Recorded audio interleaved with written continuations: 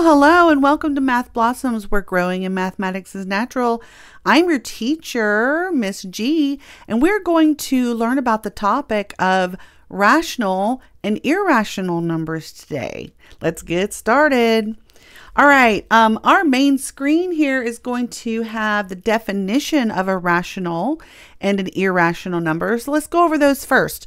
Rational numbers are numbers that you can turn into a fraction. And I don't mean an approximate fraction that's close to the value of that number. I mean an exact fraction. So for instance, if I had the number 0.5, I could turn that into the fraction of 1/2, and they would be equivalent fractions, right? So those are just normal rational numbers. Rational is a word that means that things make sense, right? So most of your numbers are rational.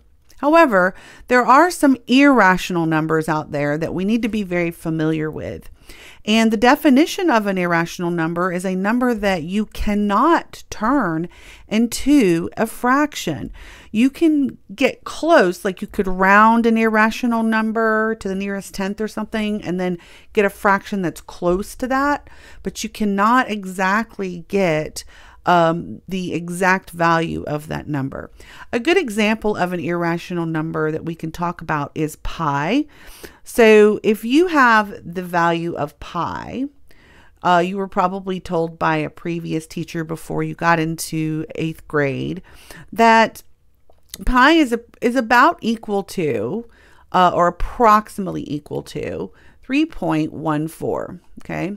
But that's not the true value of pi. That's a rounded answer or an approximate answer. So anytime you round that decimal, you are actually giving an approximation of the value of pi, because we know that the value of pi is a decimal that goes on and on and on and on. And usually they'll indicate that with like 3 dots to let you know that that decimal does not end. It just goes on forever, right? So that's why it's kind of impossible to turn it into an exact fraction. Or you can't really write the exact decimal down either. It's going to keep going, right? So there are some things you need to know about how to recognize these irrational, strange numbers, because pi is pretty easy to recognize. We use a symbol for that. So the question you should be asking is, how do I know the difference between a rational and an irrational number? Just by looking at it, right? Not having to, see if it'll be turned into a fraction or not, right? And there's easy ways to do that. So we're going to talk about that next. And that is, well, this is just more of the same with the definition. Irrational numbers in decimal form are always non-terminating and non-repeating decimals, okay? So non-terminating decimals are decimals, again, like pi, that just kind of go on and on and on and on, and they never end. That's why they're called non-terminating, okay? If the decimal ended, like in our example that I was mentioning early, 0.5. 0.5 is a terminating decimal. It ends, right? And it's exactly equal to 1/2. Okay. And that is rational. So this would be an example of a rational number, because rational numbers in decimal form will most of the time end. Not every time, but most of the time they will end. If it's a repeating decimal, however, that goes on forever, that is also rational, okay? Not irrational, but rational, right? So how do we know that in decimal form it's going to go on and on and on and on? And there's ways you could just look at a number and say, oh, that's rational, or oh, that's irrational. And that's what I'm going to talk about next. But remember that all irrational numbers are going to be non-terminating and non-repeating decimals if you convert it into a decimal form of that quantity. Again, just a recap of what decimal types of decimals that we have. Terminating decimals are decimals that end. Repeating decimals usually have a bar on the top of it. And the bar tells you which digits are repeating. So this 0.36 with the bar over it really means 0.3636363636, you know, and it just keeps going and going and going. Now you would think that repeating decimals would be irrational, but that's actually not the case. Repeating decimals can actually be converted into exact fractions. In fact, this 4/11th here is exactly the value 0.36 repeating. So this is actually in the rational category. Okay, so if you break it down, decimal numbers can be in two categories: terminating, all the terminating or ending decimals, right, are rational. So if you get a decimal or a fraction that turns into a decimal that ends, it's rational. Okay. Or just getting a fraction is usually rational, unless there's an irrational number inside of the fraction, like pi or something, which is rare, but that could happen, I suppose.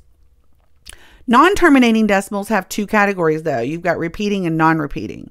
So for your number to be irrational, it has to be both non-terminating and non-repeating, okay? Because if it's repeating, it's rational. Right? So we're trying to figure out which numbers are non-terminating, non-repeating. And you can break it down to 3. And if you know those 3 irrational kinds of numbers, then you just have to know that the rest of them are rational, right? So here's how you can break that down. There are 3 kinds of numbers you may see visually that are non-terminating and non-repeating when converted into decimal form. The first one is just a normal non-terminating, non-repeating decimal. So if you have a decimal like 7.3481 ... you can see that's not repeating. There's no repeating bar. Also, the ... tells you it goes on forever, right? So that would be an irrational number because it's non-repeating and non-terminating. Another one is pi. We already talked about pi, but pi in decimal form is a non-terminating and non-repeating decimal.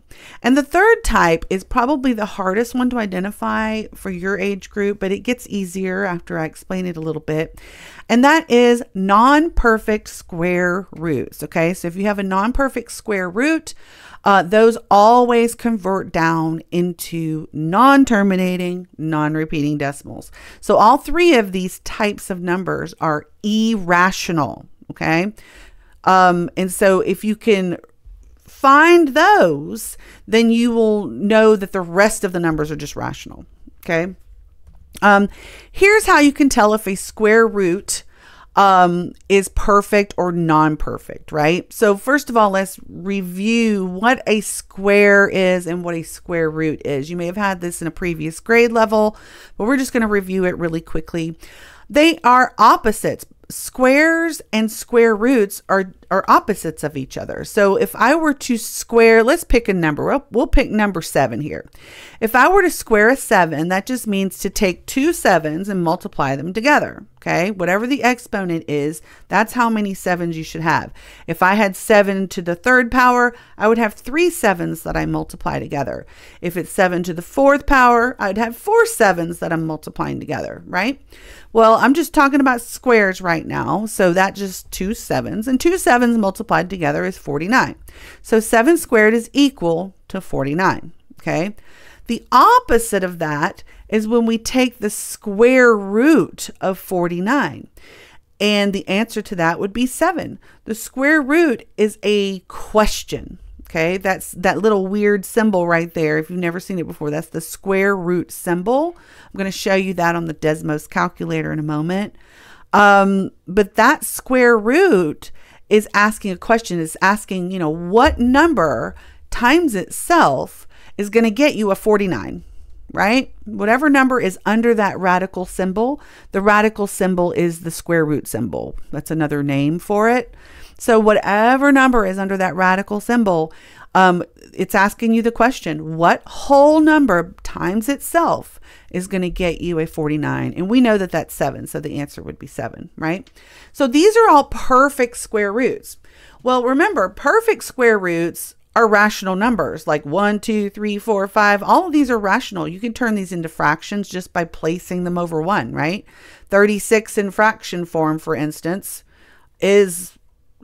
excuse me, not 36, the square root of 36, which is 6. That's just 6 over 1, right? In fraction form.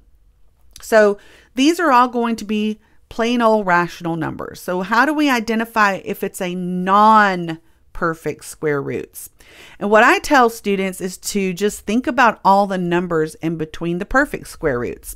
So if we were to take our pen here and just take, oops, is it not working? Pen, okay. And take our pen, oh, it's still not working. I'm having pen issues. Let's try changing the color. Maybe I didn't have it on there. There we go. If I were to take all these square roots and just draw like a little shape around it just to put them all in one category here. Okay. Now, these are all the perfect squares, so these are all the rational ones. But what about the square root of 2? Or the square root of 3? Or the square root of 5? The square root of 6? The square root of 7? And the square root of 9? Or sorry, 8, not 9. 9's up there. Okay, so if you notice, what I'm doing is I'm finding numbers in between the 1 and 4. Okay, if the square root of 1 is perfect and the square root of 4 is perfect, then all these numbers in between 1 and 4, the square roots of those will not be perfect. Okay, same with between 4 and 9. 5, 6, 7, and 8 are the numbers in between the perfect squares 4 and 9. So those are going to be non-perfect. And the way you can tell these in your calculator, let's switch real quick over to the Desmos calculator. Desmos calculator we're going to use quite a bit in the classroom. It's an online calculator. We're using the scientific calculator. Excuse me. So if I were to put, there's the square root symbol right there. If I were to put this square root symbol in and put a 16, it's giving me the answer 4. Perfect square. Anytime you have a perfect square, you're going to get a whole number in that answer spot, right? But notice when I change that to 17, what happens? It turns it into a decimal because all non-perfect square roots are decimals that go on forever and they never repeat. And those are irrational numbers, non-repeating, non-terminating decimals. And every single non-perfect square root is going to give you a decimal. Square root of 3, we talked about that, decimal. Square root of 4, remember, was a perfect square. 2 times 2, so that's rational. But then the square root of 5, notice it's a decimal. It's irrational. So that's kind of how you can tell if a square root is perfect or not. Stick it in your calculator. If it gives you a decimal, then you know it's irrational. Okay, so let's recap what we've learned, and I'm trying to make the videos a little bit shorter so we can get through them a little faster. And what we've learned today is to remember that all rational numbers are represented as non-terminating and non-repeating decimals that you cannot turn into fractions. Okay, you can get close though. You can get really close. Like for instance, pi is the same. Like for instance, pi is 22. Let me write this down here. Pi is 3.14. And you can say that it's about 22 over 7. Like if I were to convert that into a fraction, I would get close to 22 over 7. But I would not get exactly 22 over 7. So again, you could turn an irrational number into a fraction that's close, but you can't turn it into an exact fraction that represents that quantity. That's why it's irrational. It just keeps going and going and going. So it's kind of impossible without rounding it to turn it into a fraction. Once it's rounded, it's no longer irrational because you can turn rounded and terminating decimals into fractions anytime. Okay, so the next thing is to study the 3 kinds of irrational numbers and know how to identify them. Non-perfect square roots was one of them. Pi was another one of them. And the other one is just plain old non-terminating, non-repeating decimals. Remember that all the other numbers besides those 3 are rational. So they're just plain old rational numbers. If somebody gives you a fraction, you know it's rational. If somebody gives you the number 2, it's rational. If somebody gives you a terminating decimal, a decimal that ends, rational. Okay. And then all repeating decimals are rational. Do not forget about that, because a lot of kids think, well, if it goes on for infinity, it's irrational. No, only the ones that go on for infinity that don't repeat are irrational. Repeating decimals are rational. So that sums it up for today's lesson on rational versus irrational numbers and how to identify them. And hopefully you learned a thing or two, and I appreciate you growing in mathematics with me. So we'll see you next time. I'm going to recommend the next video that you watch is how to turn a fraction into a decimal and how to turn decimals into fractions. And remember, I just made a mistake. Remember that that you too can do mathematics. So just don't give up and keep trying, and eventually you'll get there. See you next time. Bye.